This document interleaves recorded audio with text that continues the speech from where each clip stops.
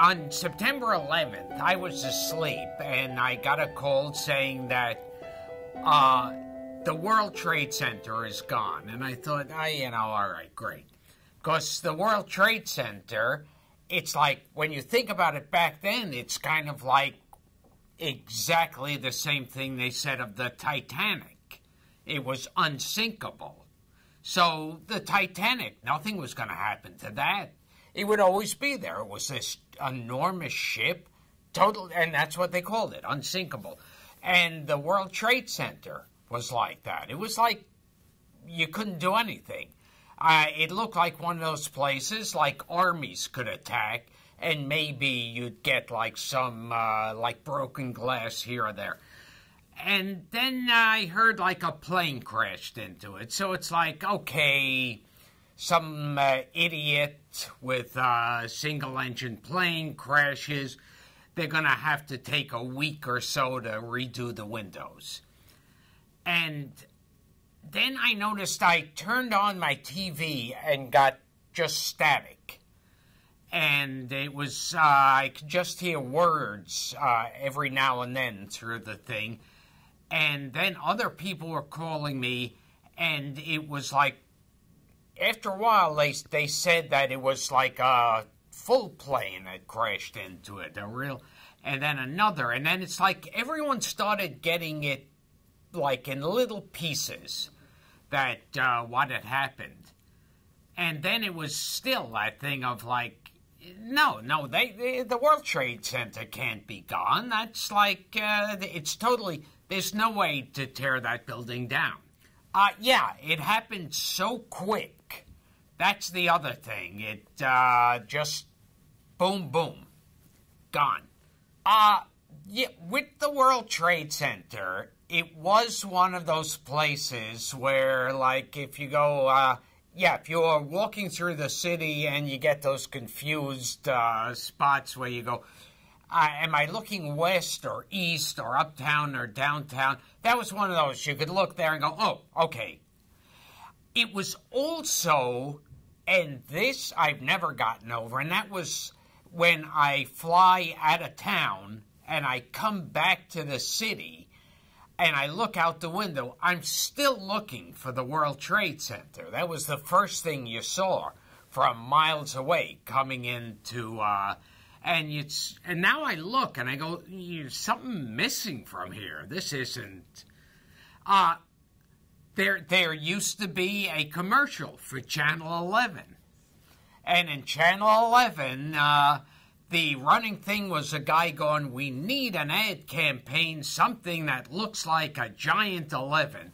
And you'd constantly see the World Trade Center behind him, and he'd keep like going, oh, I got to keep working on this. And there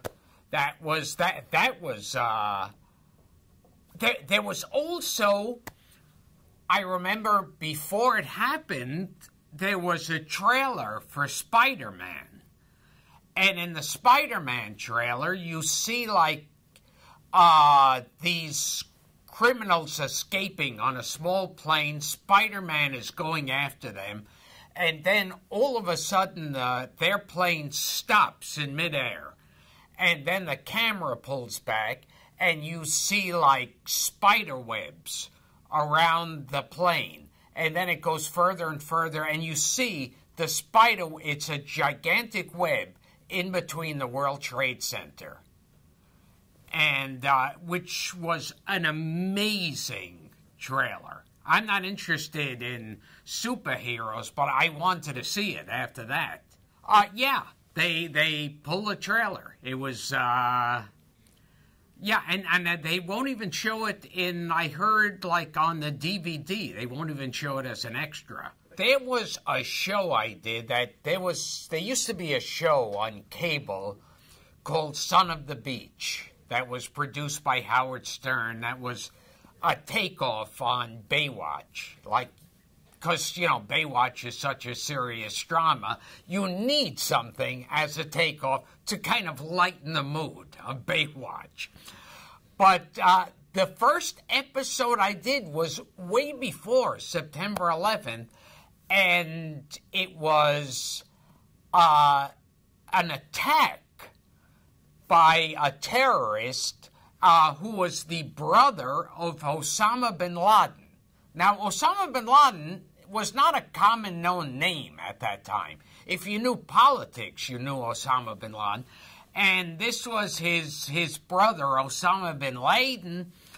And it was like a whole takeoff on the Jerry Lewis thing. And like, he was Osama bin Laden, and the other was Osama bin Laden.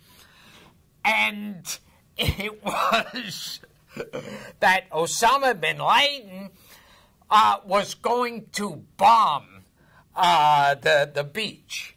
And it was like going to be this, and it's like, you know, if that were a drama, we'd be studying it to this day, saying, how were they so perceptive? And this was something with just, you know, like girls with gigantic breasts, and so you don't take it as seriously with Osama bin Laden. I remember, like, King Kong, it was used for, like, the really horrible Dino De Laurentiis King Kong. And, but they had him climb to the top of the World Trade Center and jump from one tower to the next. There were some, when I was on Hollywood Squares, not that long before it happened, Hollywood Squares was coming to New York to shoot some episodes, and they filmed me on top of the World Trade Center. And I was doing like a whole bunch of plugs for, you know, that Hollywood Squares would be coming up and other segments to show during the show. So we shot at the top of the World Trade Center. Yeah, I shot a Hollywood Squares up there. I think we did a USA Up All Night up there, and it was like, it was one of those, you had to be the right day, just like the Empire State Building. This is the right day.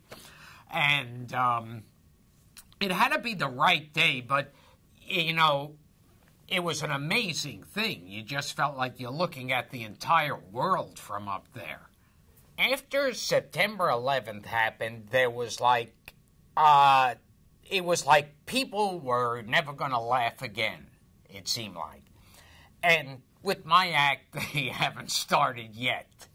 They're still kind of waiting. I think it just shows what a tragedy it was that people still look at me stone-faced. But after it happened, it was like nobody really knew how to react to that, especially in New York, where it was like, the sky was like black with smoke. And it's like, and it smelled funny and this went on for a few days, maybe a few weeks. It seemed like forever, maybe months. It was like there was dark smoke and a bad smell in the air. And I remember coming down in an elevator in my building, and there was just some man standing there, and we both, neither one of us said anything. We both looked at each other and went like, just like, I know. Like, we didn't make a face. It was just like, and then went back to looking down at the floor. And it was so, when, with September 11th, it was weird because show business gets a weird feeling anyway. They were going to have the Emmys, and then there was talk about having the Emmys canceled. And out of deference to September 11th, I basically think they got together and said afterwards, nah, there's too much money to be lost not having the Emmys. So then the next thought was have them dressed down. Like if Shannon Doherty came there in a black pantsuit, it would make the September 11th so much happier. And so they were going to have the Hugh Hefner roast, and I think they had postponed it, the Friars Hugh Hefner roast in New York. And there was, I think they postponed it once, and there were a lot of people who didn't show up when it finally was rescheduled, because people were terrified to fly at that time. And I got up to the roast, and I don't know. I mean, I can't explain my personality, but I usually like to be the first one with like a really bad taste joke. And I don't know. I guess I wanted to shock people out of it. Just boom. It's like, because everyone was walking around like zombies. I mean, I don't really know what my thought is. Maybe I'm just an idiot. But, whenever there's a tragedy, there's usually about 4 or 5 jokes that come out immediately. Before the internet, this would happen. I mean, there would be like with the space shuttle and all those, it's like they come out immediately and the entire world knew about it way before the internet, which always amazed me. So I thought, I got to be the first one. So I got up at the roast for you, Hefner, and I said, well, I have to leave early tonight. I have to catch a flight to L.A. Unfortunately, I couldn't get a direct flight. We have to make a stop at the Empire State Building. Well, this got, like, the loudest gasps and boos, and people were like, you could hear silverware and glasses dropping, the loudest grumbling, angry grumbling, shocked grumbling, people not knowing what to do, booing. One guy yelled out, too soon. He just screamed out, too soon, which I took as I didn't take a long enough pause between the setup and the punchline. And I thought I should have went 1, 2, 3, Empire State Building, and then it would have worked better. And so then there's like, I'm here, and it's like, it's one of those moments that feels like it's like 200 years. If you told me like 200 years passed after I said that joke to what happened next, I would believe it, because that's what it felt like. See, people to this day ask me what went through my mind after I said the joke and completely lost the audience, to say the least. I mean, this was hatred and shock and everything. I still am not positive. Like, people watch that, and I think they come up with ideas better than I even remember it. Like, they seem to look at it, and they're saying, well, he's thinking this, he's thinking that.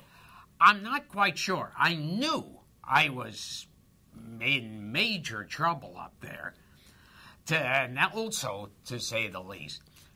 And then the odd part about it is, then with, as bad taste as I could go, it's almost like I felt like, well, let me just go into the bottom level of hell and just be even more, offensive to the nth degree. Like it would make the World Trade Center joke look like nothing.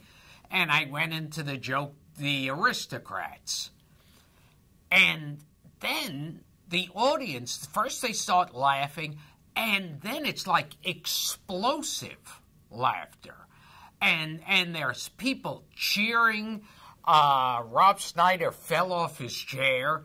It's like everybody, I mean, like the whole dais of comics were cracking up, pounding on the table. The audience was screaming, howling with laughter, and standing up and applauding. And when it finally got to the end, there were like, just screams and applause. And it was almost as if they needed something. They needed something that could take them out of that, because they were all walking around with like a 1,000,000-pound weight on them. And it's like with this, and what makes me laugh about it is like you can never tell with audiences what they'll be offended by and what's okay. They were completely shocked and offended by my September 11th joke, but the aristocrats, which is a joke about incest and bestiality, then it's like, oh, well, that's fine. That's okay. That's acceptable comedy. Filthiest joke ever. Yes, filthiest joke ever. And it really was like, without giving myself too much credit, I'll let other people do that, but without giving myself too much credit, it was like it seemed like they had this tremendous weight lifted off them, or like a cage that they were in was opened up, and they could all come out now. And it was okay. And it's like that type of comedy always, since the beginning of time, there's been, I always say this, it's like, I'm sure that when Christ was on the cross, among the people, there were people who were doing jokes to each other. And in all fairness to them, he wasn't really Christ at the time. He became Christ later, but that we can argue about. But that type of comedy, it seems to free people, and it seems needed. It's like, go to any funeral, preferably one you've been invited to. Go to any funeral. Don't just show up at someone else's funeral. It's going to look bad. But go to any funeral, and I swear, aside from the people speaking up at the podium, who are always telling funny stories, funny, embarrassing stories about the person lying in the box there, there are other people, either around the grave or like sitting there watching the people speak, who are like leaning over to each other and uncomfortably saying something funny, and the other person's like that. They're all going like, because they know they're not supposed to. Like, oh, don't. And they all both start laughing, because it's one of those, you're not supposed to. It's a human thing. Yeah.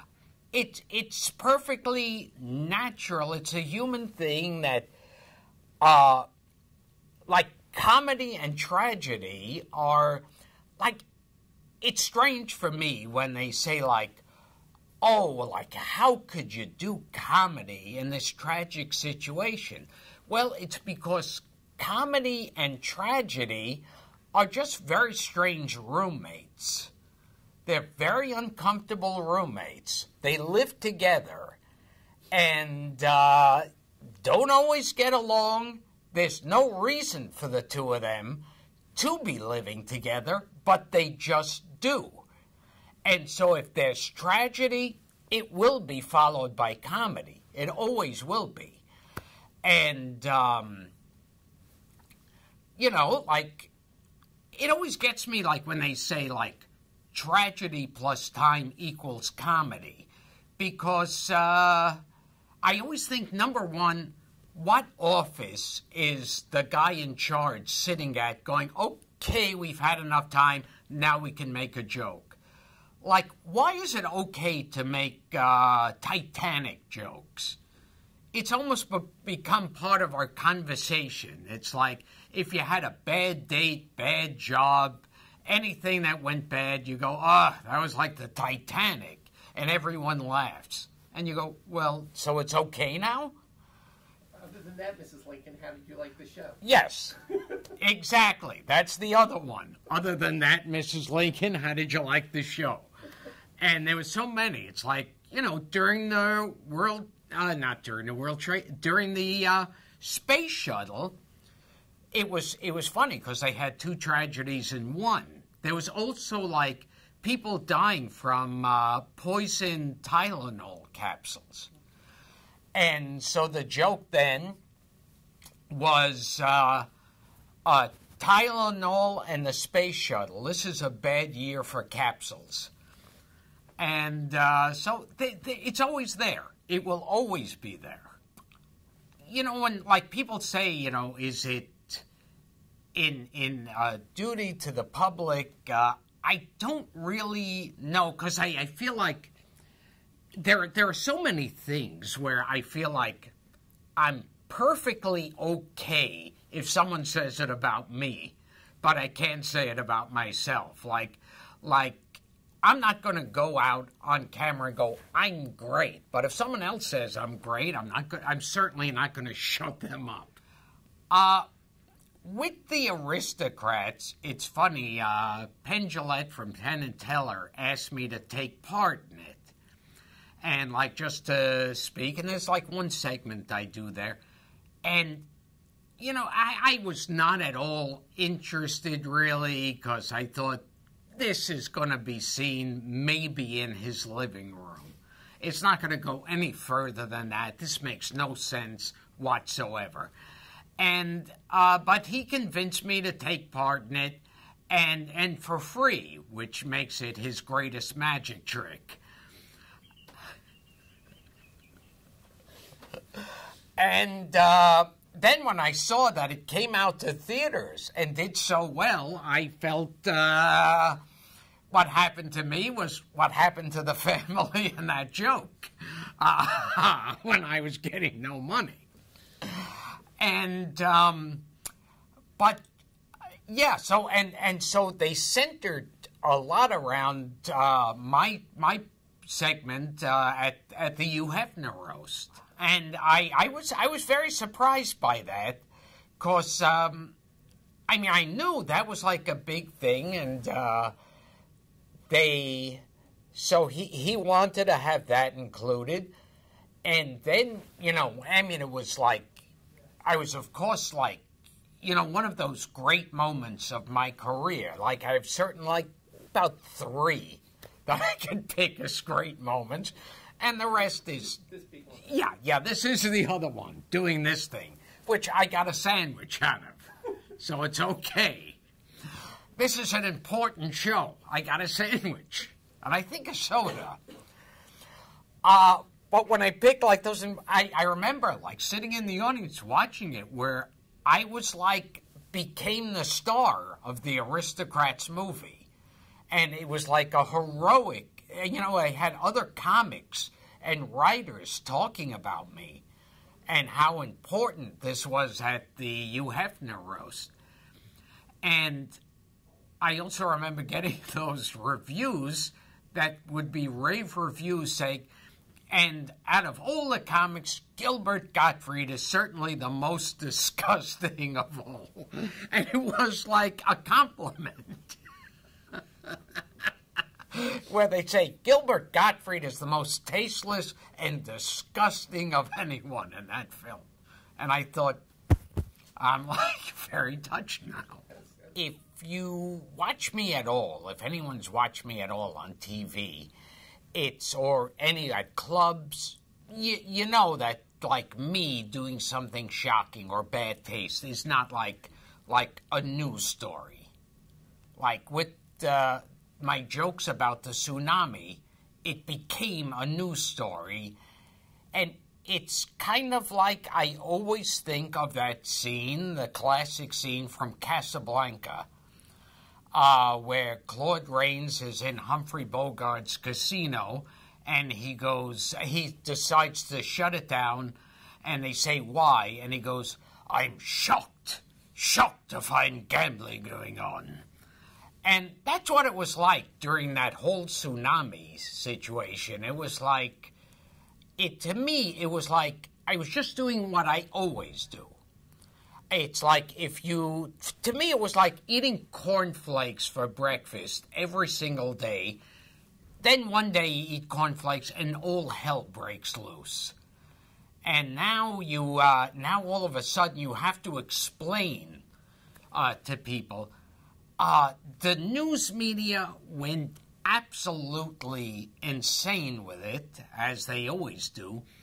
And the first thing that they did was change it from Gilbert Gottfried's jokes to Gilbert Gottfried's comments, remarks, and statements. Because when you say jokes, people go, all right, jokes. And they go, well, yeah, but these were really mean and hateful. And people still go, well, yeah, but they were jokes. And, see, and that's the thing. It's like these type of jokes were always around. They've been around since the beginning of time. they'll be around when all of the human race is wiped out. The one last person left standing before he dies is most likely going to make some sarcastic remark over what he just saw. There have been the jokes about, besides that, Mrs. Lincoln, how did you like the play? When the space shuttle blew up, it was also around the same time the people died of poison Tylenol capsules. So they said, the space shuttle and Tylenol, it's a bad year for capsules. They say tragedy plus time equals comedy. I always say, who decides that? Who says, well, okay, we've looked at the computer, added it up, now we can do a joke. What gets me, it's like when Michael Jackson was alive, it was perfectly okay to do jokes about pedophiles and child molestation. That's what the majority of those jokes were.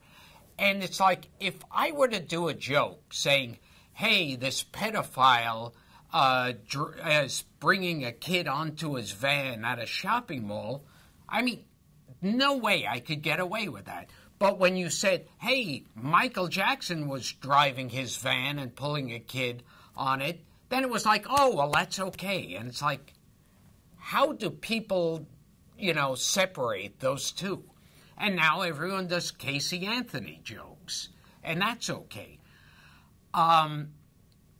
What's funny to me is when people say to me, like, how could you do jokes like this? Don't you understand what's going on? Do you know what's going on there? And I always go, yeah, I do know what's going on, and that's where these jokes come from.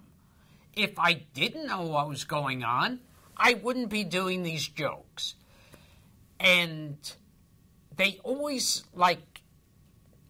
say, how could you, make jokes about this horrible, tragic situation? And to me, it's like, it's a weird thing, but comedy and tragedy are two very strange roommates. They live together. You don't know why they live together. They seem so different from each other that they never seem to get along with each other, but they live together. And if tragedy is around, comedy is right behind them. And it will always be like that.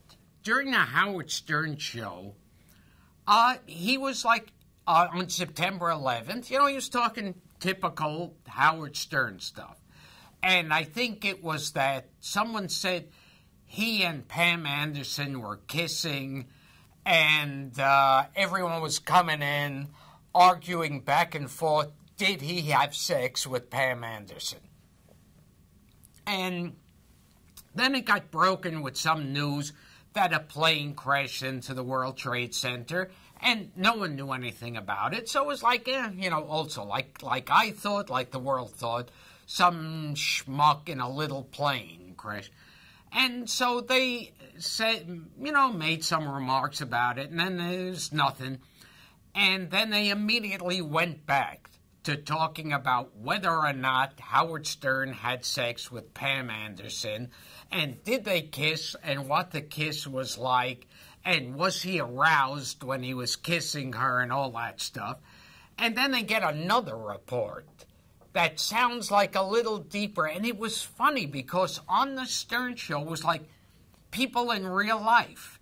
It was trickling in tiny pieces. Like, it wasn't like, the World Trade Center went gone, the World Trade Center went down, both towers are gone, terrorist attack.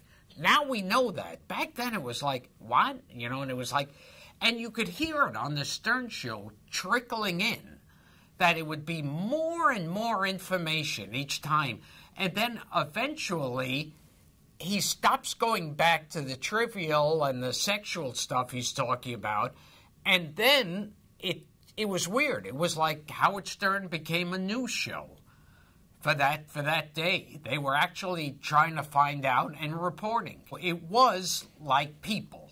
They were like, it wasn't a news thing. There's something with the news, I've certainly experienced this through my career, is like the news grabs something, and the news is show business. You know, there's no way to escape it. And the anchor people and reporters are the greatest actors in the world. They try to pound the story out, and they try to act like they themselves are crying over it and are outraged and everything. And with Howard Stern, it was just like, you know, it was a more clumsy thing. People sitting around. It was just like anybody in the street sitting around talking. And it was like not that prepared news stuff. The news, when there's a big tragedy or disaster, immediately they've got a logo on the news. I don't know, like, how they put it together. It's in color and it's dramatic. They've got, like, a title for it. They've got everything prepared. And on Stern and, like, other things like that, people were just thrown and just talking.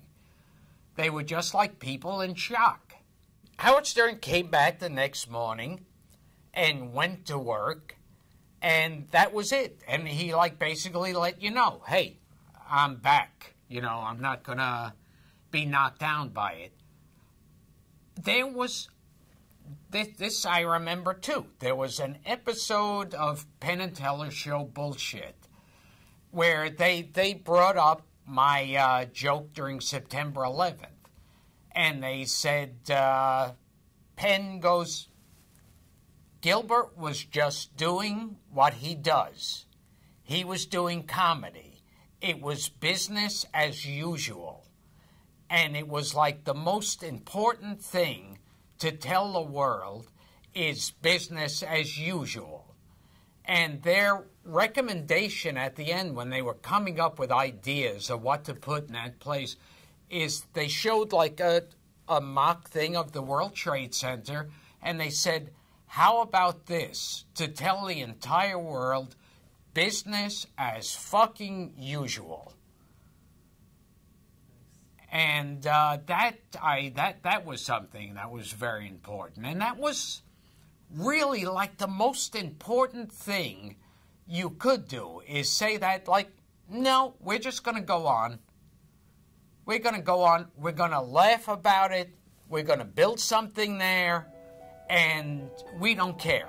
You know, you won that battle, but you didn't win the war.